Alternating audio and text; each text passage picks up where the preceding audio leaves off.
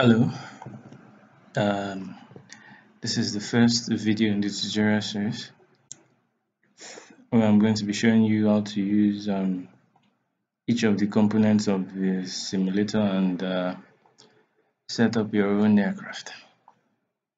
As you can see, I have a very fresh project, and all I did was just import the package itself.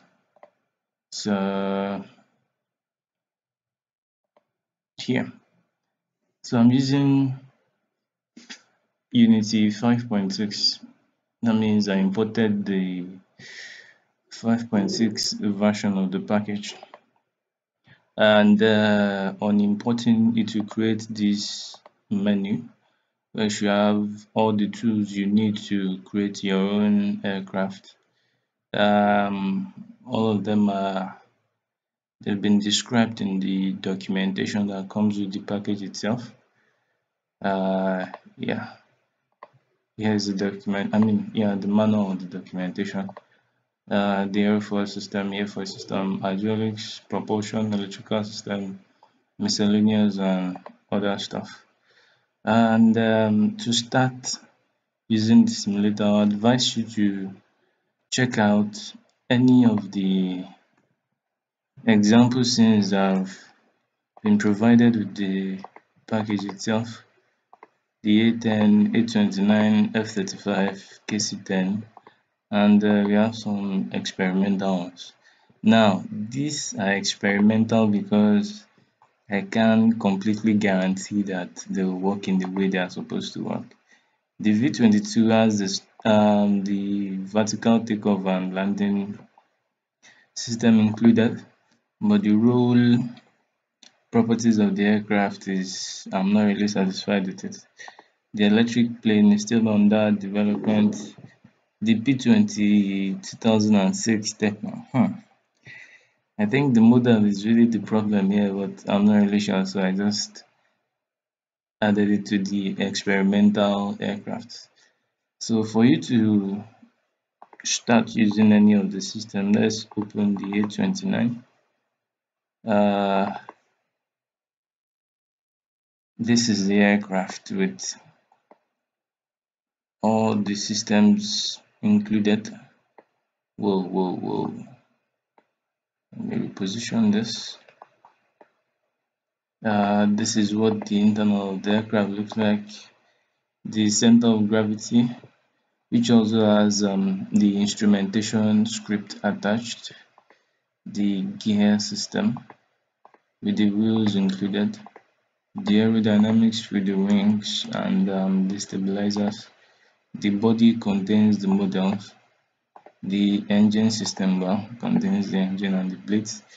Weapon system includes those cannons on the right and left wing, the hydraulic system for the canopy and the gear, then the avionics, which includes the black box, the lighting system, and the radar system.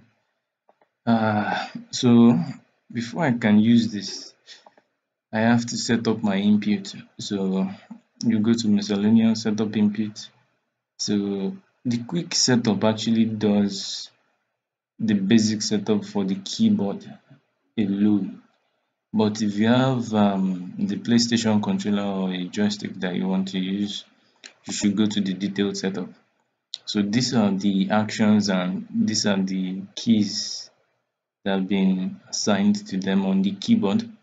While if I go to the Logitech X3D joystick, I see the actions and the buttons that have been assigned. Now, I only have 12 buttons on the joystick and I have almost 20 different actions. So while like the most important actions have been assigned to a button on the joystick, some actions still remain on the keyboard. And the same thing goes for the PlayStation controller. So the first thing I have to do is go back. Let me clear these errors. This is just some lightning stuff. Then I have to connect my joystick. As you can see, it tells me that the joystick has been connected. So I go back to my menu, miscellaneous, setup input, detailed setup, Logitech, configure X3D control. Then you should get this that the joystick input successful. I mean setup has been successful. Well, that's all for the basic setup. So you can set up the aircraft and start the simulation. This is the first setup, so it might take just a few seconds. So this is the basic the scene, and this is one of the scenes the realistic weather system that just came with the new update has been set up completely. So as you can see, the time is changing and the temperature is also going with it. Here you can see the new radar system. So the first thing I have to do is turn on the lights for the aircraft, the landing lights, the strobe and navigation beacon lines all come up. Then I have to increase my flap and increase the volume so that you can hear that. So as you can see, my flap is down 35 degrees. So I start up the aircraft, and the way I modeled the system is you can't really go up to full throttle. Well, you can go up to full throttle, but it doesn't have an effect on the aircraft until the what is it called? The startup sequence is complete. So let me test that all my controls are working. Yes, the roll, the pitch, the rudder, yeah, all full control.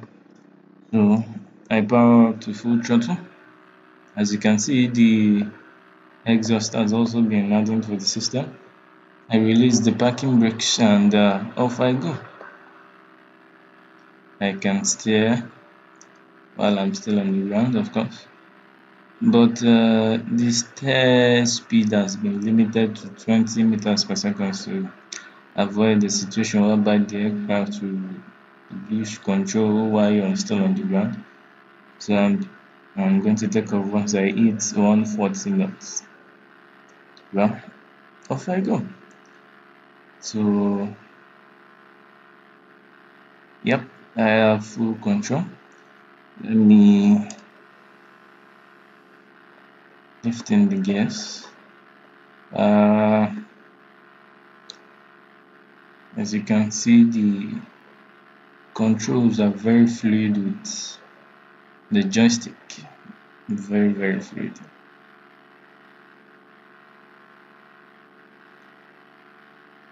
I can test the minigun. As you can see, they have an effect. They're working properly. Sorry. Let me go back to my airfield and test the drop bombs.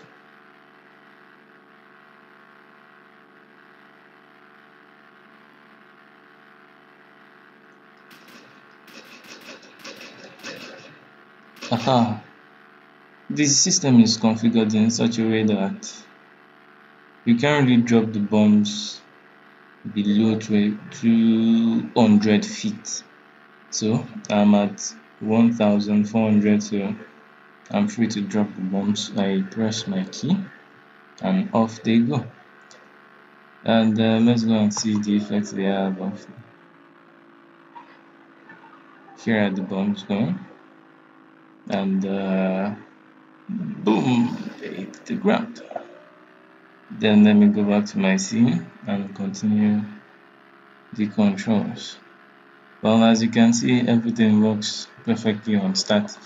Let me test another aircraft.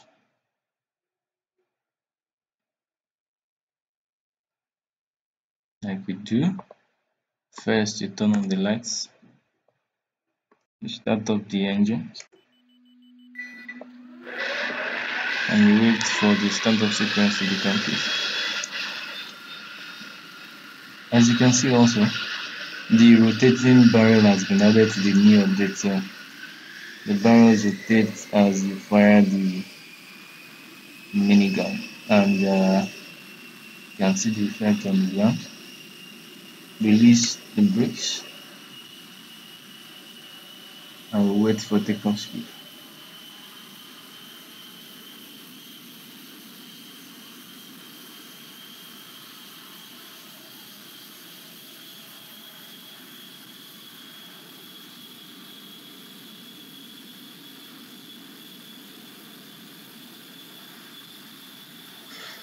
I retract the gear.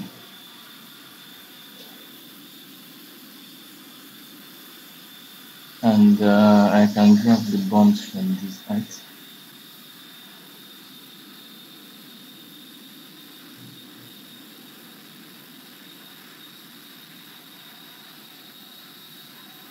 As you can see also, the controls also and very fluid controls.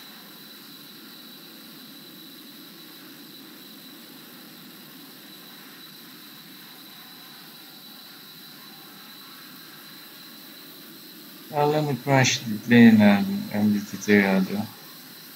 Boom. Aha. Well, that concludes the first tutorial on basic setup. I'll continue the tutorial series with another video on basic model setup. Yeah, thank you.